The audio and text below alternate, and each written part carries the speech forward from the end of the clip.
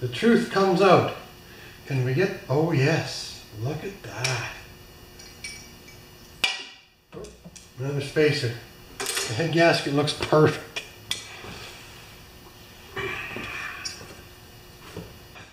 Okay, that's enough of this fooling around. Now we can play with the motor. Oops, just blow the crap off it.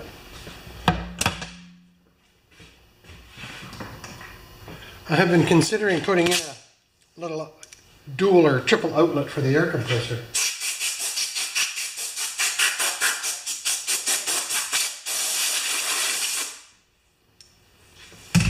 Okay, you guys with me?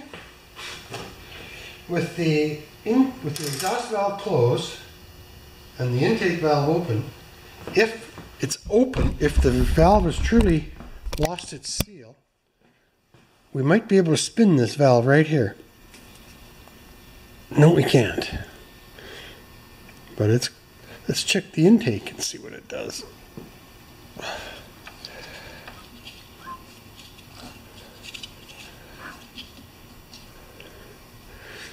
Nope. Okay. Now I just got to get some more tools out and I'll be right back. Okay guys, now we're going to take that valve out. The intake valve is okay. The exhaust valve needs to be taken out and just a little bit of material taken off the bottom of the valve. So George Durvich sent me these valve spring pliers and I've used them. I have not done a video about them, but I've used them. So now this grabs the valve, this squishes down on the valve like that, gets closer and closer, and it squishes the valve enough so that you can take the keeper out.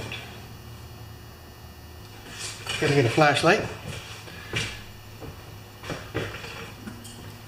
It's real close. Where's the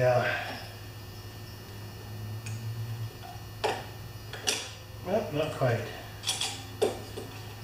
These are pretty small valves on these 4 horsepowers.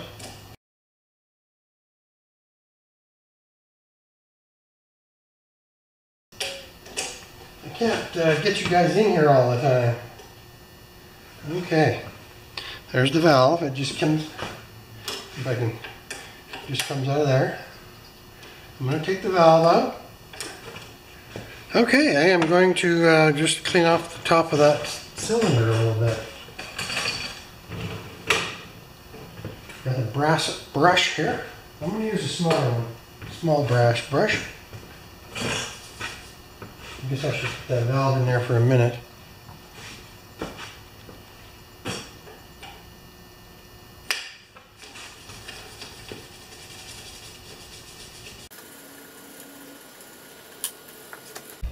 Alright guys, first I'm going to lap the intake valve. Putting a little bit of lapping compound on the valve itself. Don't need a lot. And make sure our spring is out of there.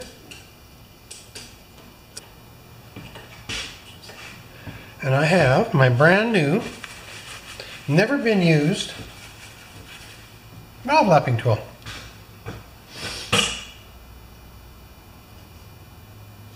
Perfect, and I'm going to just lower this rig down a bit.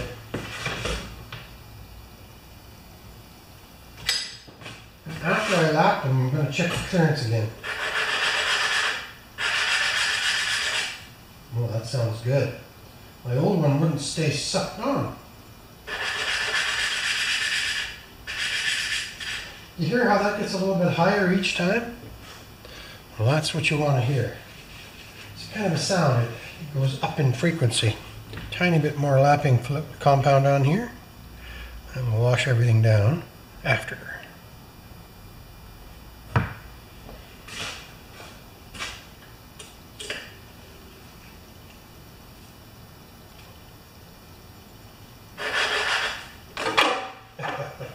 You gotta hold your tongue just right.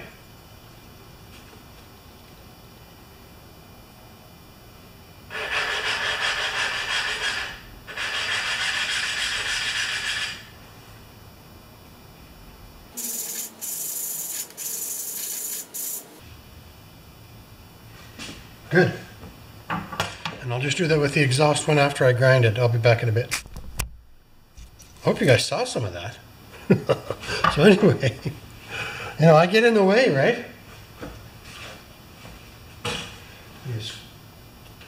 You stick the valve tool down so because you lift it like that, and you just grind away like that.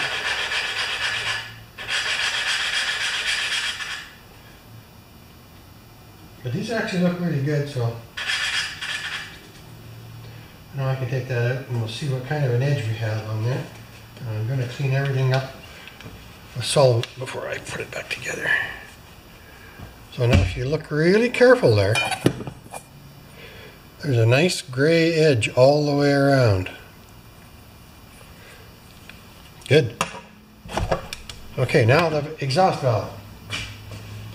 We're out of you. I redo everything twice when I'm doing something like this, guys, so just have patience with me. That's our 10,000ths. It won't go in. So now, this is the tricky part. I'm going to take the tiniest of tiny bit off that.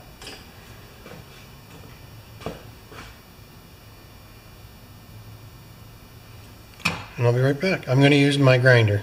I don't have anything finer than that. Okay guys, I'm just going to show you what's going on with the valve. This is one, and to take 10,000ths off of there, if you look really close, I'll just zoom in.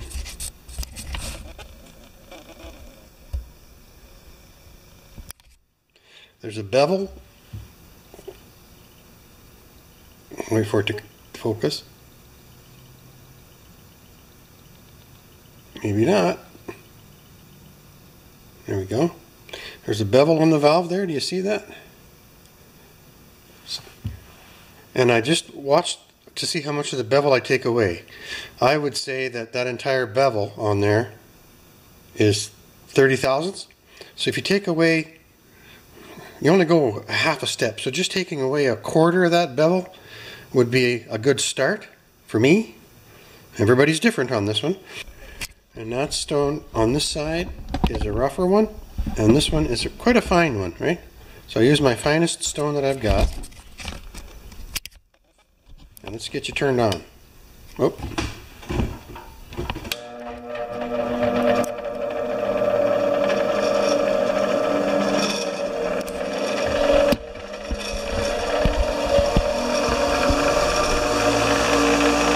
So I just touch it on there, and I watch and keep an idea how much of this bevel I'm taking off, that little tiny little angle right there. And I just touch it on there. I roll it. And that's it. So now it's got a bit of a sharpness to the edge right there. So we turn this off. Come back out.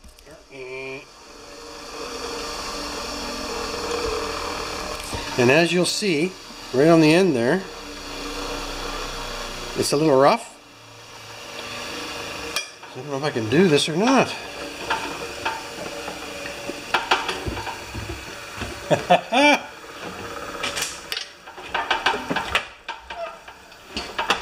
Okay, now I've got my other grinder, and I use the wire brush just to take off the marks from the grinder on the end of the valve. So here we go.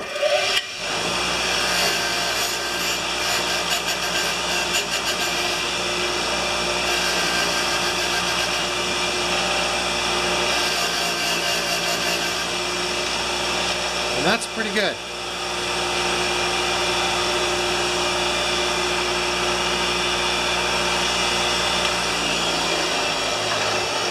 Well, that's how I do it. It's a bit crude, but it does work.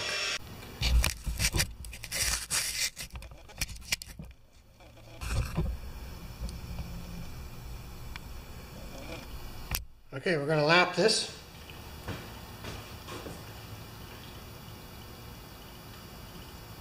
Perfect fit. Good.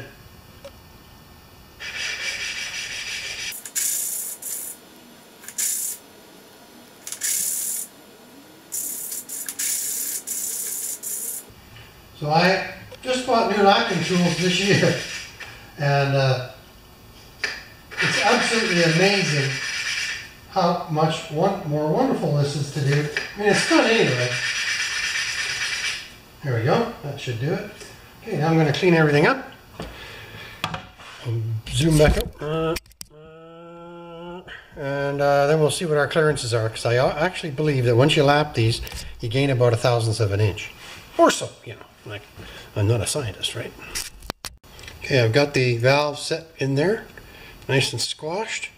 I want to be able to lift it out and then set that portion onto the valve. Let's do this!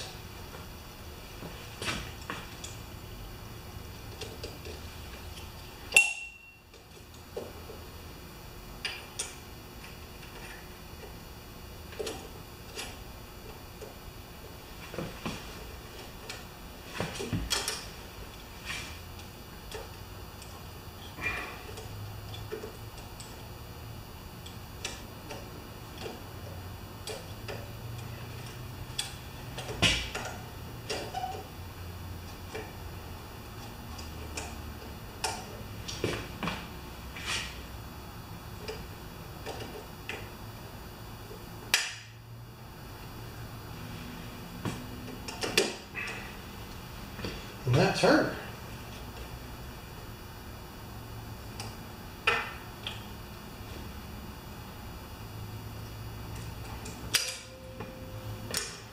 It's got it. Good. Well, that was kind of fun. Let's do the exhaust one. I know we're getting along. Battery's getting low. So anyway, I guess I'll do the exhaust one after. Okay guys, we're putting things back together again. Everything's cleaned up nice. The head gasket survived. It's a good old one. I still think they made stuff better in the old days. Probably hazardous materials, right? So the assembly is exactly the opposite of the disassembly, of course. I'm just putting the lid back on my valve grinding stuff. The amount of the stuff I use, I bought this back when I was in my 30s. That's probably why it works. So anyway, we're looking good. I'm going to get my torque wrench out, and we're going to put this bad boy back together again. You don't have to see that because you saw how it went together. Bye. Alright guys, we are now bolting it back up. I've got the head gasket on. I did torque it to 230 inch-pounds. It says in the book 160 to 200 inch-pounds, but I think this one's been torqued once or twice, so I just took it up a notch so that we would have an even torque. I'm just putting this little door on for the valves here, right there. You see that? Where we did our valve adjustment, right? We didn't do the intake, but we did do the exhaust. And then after that, it's just a matter of finding an intake manifold gasket and cleaning these two ports up and throwing the carb on. So I'll invite you back at that point. Okay, let's do a pull. Full choke. Key on. 3/4 throttle.